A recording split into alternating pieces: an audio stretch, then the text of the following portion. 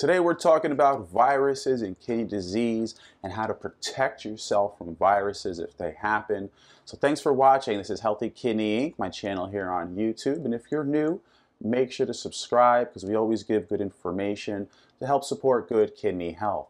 So today, this little piece of information I'm talking about comes from the Public Library of Science Journal, and it is in January 2021, and it's titled Quercetin, okay, commonly known as Quercetin. It's an over-the-counter supplement.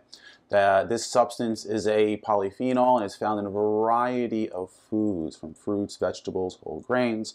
So, Quercetin or Quercetin as a potential treatment for a virus-induced kidney injury, acute kidney injury, based on network pharmacology and molecular docking study. Since then, there's been a whole bunch of stuff on Quercetin and how it helps with viruses.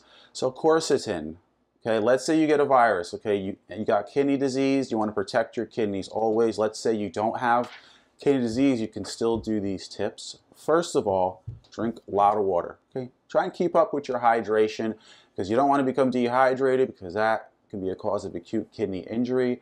Acute kidney injury means when that kidney damage happens very quickly. Like it's not chronic, it's not over time. Okay, acute means you got a virus and your kidneys ended up getting some damage because as part of the virus course, you know, that's what it can do. So drink a lot of water.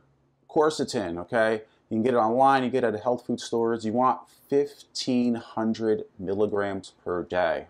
That's the dose you want, okay? That's the therapeutic dose, that's the good dose, the healing dose, or the protective dose. Okay, it's going to protect your kidneys.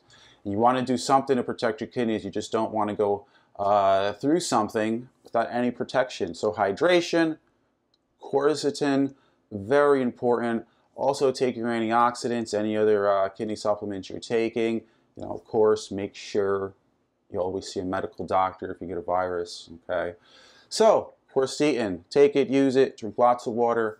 Thanks for watching, everybody. Check out all of our other videos. We've got over 250 videos on all topics related on kidney health and things that you can do to support good kidney health and support normal kidney function. Thanks for watching, everybody. Bye.